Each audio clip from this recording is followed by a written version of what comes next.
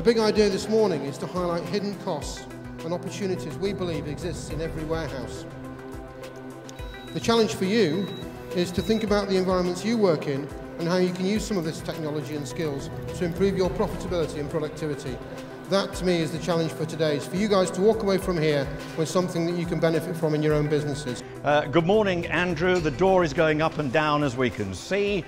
Can you tell us how a door like this can reduce warehouse costs? Fast operating speeds coupled with automatic opening and closing of our doors in factory and warehouse environment means improved efficiency, and quite simply that means cost savings.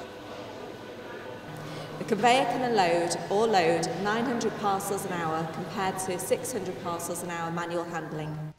As you can see, the red box has reached the top of the stairs. Mick, this is coming round the Nap bend, Nap spelled with a K, of course. Tell us more.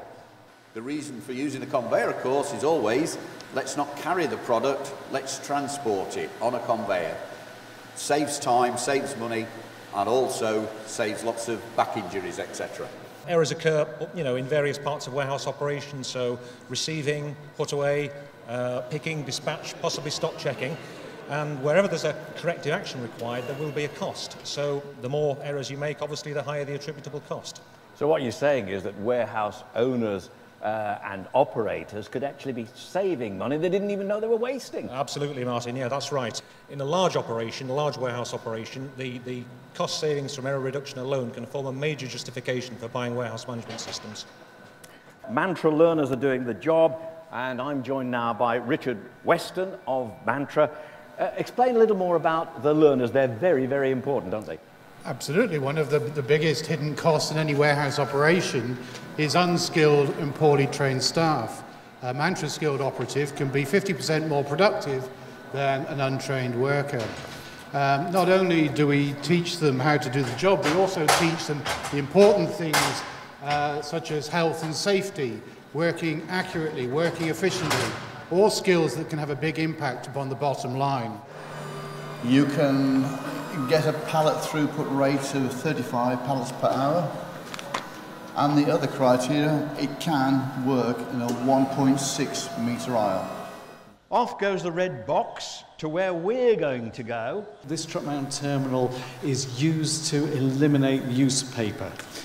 What this allows us to do, because it's real time, it has a large screen on it, big keypad, and of course a barcode scanner. So you get a lot of efficiencies. It's accurate, it takes out the human error that we tend to get, sorry guys, but it also allows us to be just that much more efficient and use our systems more efficiently. Now, the Flexi is now taking the red box with us to the dynamic storage section, and Graham Ramsey from Interroll, if I can just move out of Mike's way, he's coming up behind me, is here to explain the hidden costs that his solution can reduce.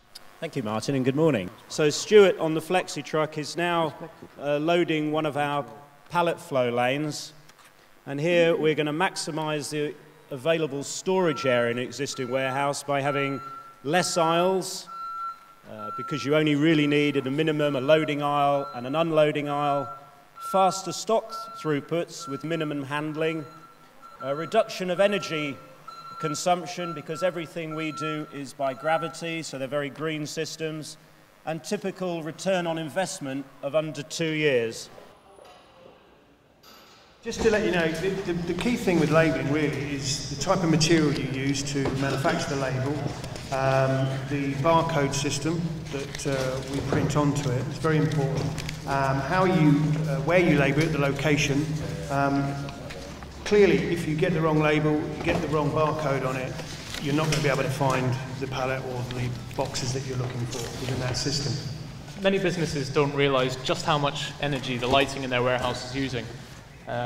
Old existing warehouse lighting can be incredibly inefficient, so there's a massive energy saving to be made by replacing it with more modern, energy efficient alternatives. We typically save roughly around 75% for our customers when we replace their older lighting.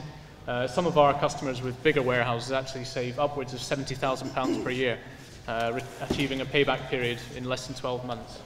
With our theme today of reducing costs, it's important to mention that a correctly sprinklered building in the UK can benefit from insurance premium reductions of up to 90%. Injury to personnel and disruption to operations obviously carry considerable hidden costs, as well as being very unwelcome in a modern, compliant warehouse. Here we see a fully welded steel mesh anti-collapse safety screen incorporating unique ultra-safe brackets. What these new technologies provide is methods of reducing paperwork, reducing keyboard entry into the computer systems, reduces time, reduces labour, and ultimately reduces costs. This is a demonstration of RFID technology. That bleep identified that box. I think there's no argument that a clean, well-kept facility will be more efficient. You get your resourcing wrong and you can bring costs and inefficiencies into your business. I mean, we've spent quite a lot of money over the last sort of 5 years developing ride-on machines. They're 35% more efficient, productive, so they'll clean an area much, much quicker. But from an HR perspective, it's better for the operator to be sitting on something than it is to be walking behind. How can this save you money? Well, this is the world's top-selling stretch wrap system. It's renowned throughout the world for giving the greatest level of load security for the least amount of film applied. So savings are usually in excess of 50% against other methods, which can save several £1,000s a year. Every piece of kit is designed to reduce the manual input for a battery transfer change, and also we can provide, through a system, of a saving of up to 80% on your premium floor space. Well, I was going to say, demonstrate it. Really, it's just going to make a big air blowing noise, isn't it, essentially? Oh, it is. So there we are, and actually I can feel the draft now. So that's the recirculation of the internal air across the doorway, and it's that volume of air which is then going to stop the penetration of outdoor colder air into the building. I set up Hat Mill about 5 years ago. Prior to that, I used to run PricewaterhouseCoopers logistics consulting team. Before that one, I used to have a real job like most of you. I used to run distribution centres for Asda. What we do at Hat Mill is to help people manage change projects within their supply chain and logistics. What I'm going to talk about today, very much linked to a lot of the stuff you've seen in the train set, is how to improve your warehouse or how to move to a new warehouse and all the things that you need to take into account and look at the hidden costs, the opportunities that that provides, and how to manage it in a as risk-free way as possible.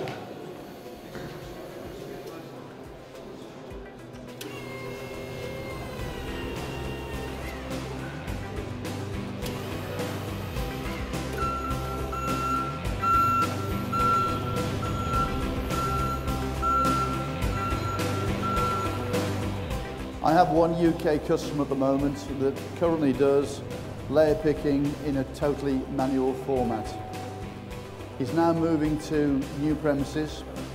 He's doubling the size of the operation. He's taking no more operators on, and he will do his entire function with 4 of these machines.